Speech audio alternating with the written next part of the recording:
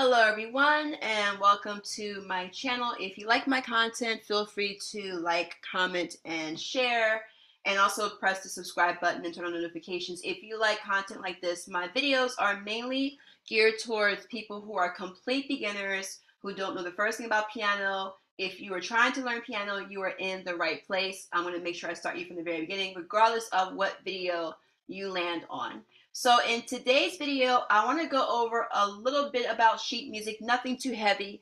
I want to give you the foundations of how sheet music actually works. So when you're looking at any kind of music, you have this thing where you have the 5 lines and the 4 spaces. So this is line number 1, 2, 3, 4, and 5. And then you have the spaces in between. And what happens is a note is going to fall on either a line like that or on a space. And the way that works is, depending on where the notes fall, that note is going to be assigned a particular key on the piano. I'll get into that in a second, but I still want to kind of give you the anatomy of how sheet music is set up on the basic level. So for the piano, depending on the different instruments that you have, some instruments work with just the treble clef, some instruments work with just the bass clef. But because the piano has so many different keys, it has to have 2 staves, right? In order to cover all of the keys from the lowest keys to the highest keys.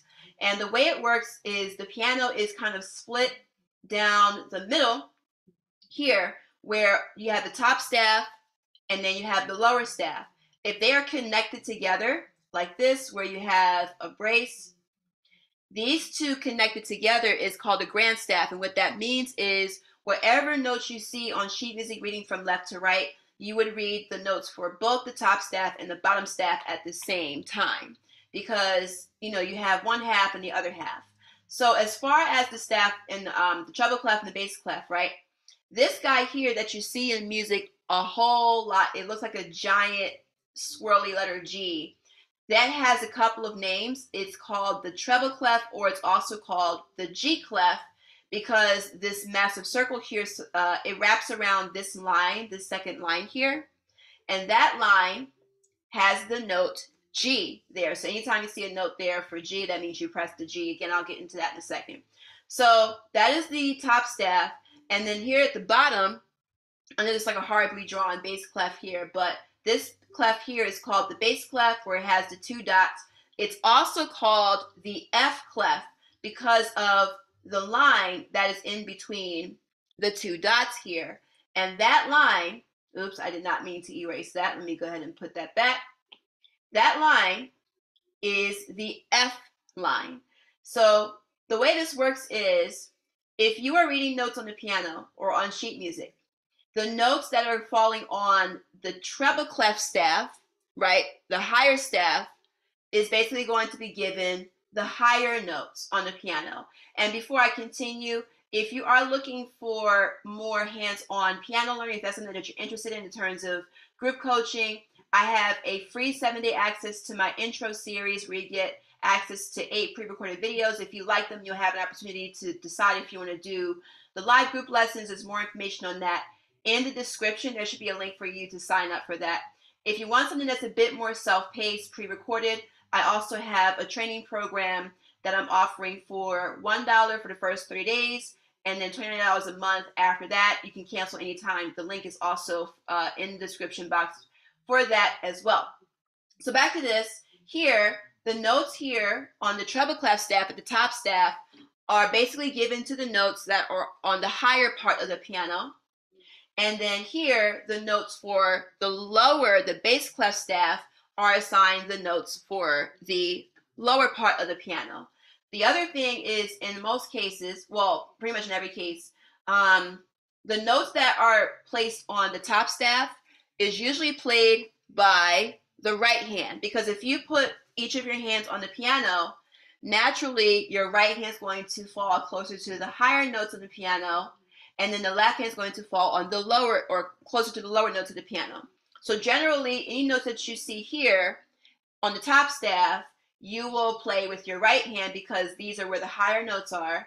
And then the notes that are in the lower staff, that's where you'll play the left hand, unless otherwise stated in sheet music, which sometimes you will see that. So for example, here, this is a piece that I'm working on right now. So these notes here, you see there's a bass clef staff, you see the treble clef staff. So even though these notes are near the bass clef staff, if you see where it says here, it says RH, that means these notes will be played by the right hand because it eventually will spill into the higher notes. So all that means is here, the right hand's playing some of the lower notes and it kind of goes up. So again, that's very rare unless you're playing more advanced music, but it will tell you if the right hand has to play the lower notes or if the left hand has to play the higher notes. But if you're a beginner, that usually will not happen until you're much more comfortable with the piano. So here, the other thing, there's one more thing I want to show you. Again, this is just basics. You see this note here, I have labeled middle C.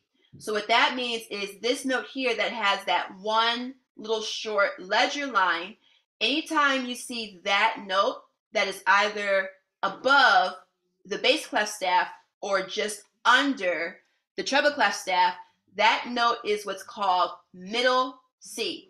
And middle C is the C because if you don't know, the white keys are named by alphabetical letters. So you have C, D, E, F, G, A, B, C, right? So middle C is going to be the C, and there's more than one C, there's more than one D, there's more than one E, because the way the piano works is you have C here, which will be the white key always to the left with the two black keys. And then after C, it goes D, E, F, G, and then A, and then B, and then the next C, and then the next D, E, F, G. And just like this C here, this one's also to the left of two black keys. Middle C is always going to be closest to the center of the piano, regardless of what size your keyboard is. There's different size keyboards, but for an 88 key like this one, the C, that is middle C, is going to be the closest to the middle of the piano, which is why it's called middle C, right? And you can hear if it's middle C because it's going to have this tone as opposed to, say, this tone or this lower tone. You'll be able to hear if it's middle C. So all that means is anytime you see middle C on sheet music just like this, that means you're going to play middle C on the piano.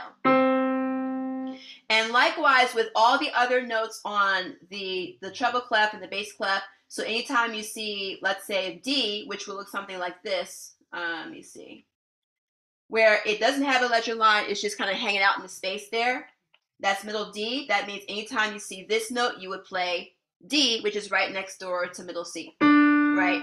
So that is basically the basic structure of how sheet music works on the piano. Obviously, there's more to it in terms of learning the actual notes themselves. So that's something that you can always learn in a future video, but this is just kind of get your foot in the door. So thank you for watching. I look forward to seeing you in my future videos.